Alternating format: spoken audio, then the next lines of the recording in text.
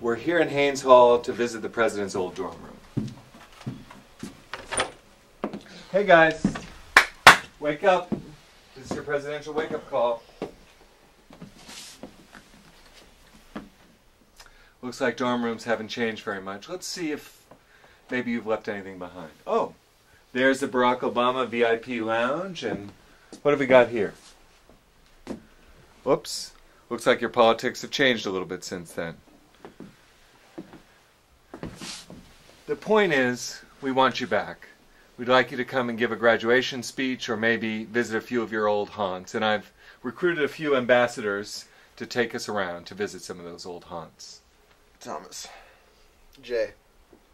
Chris. So come on back here to visit your old dorm room, or here where you gave your first political speech, or here at Casabianca, your favorite late-night pizza joint, or here in the Hillside Theater to receive your honorary degree, or here in Rush Gymnasium where you played basketball.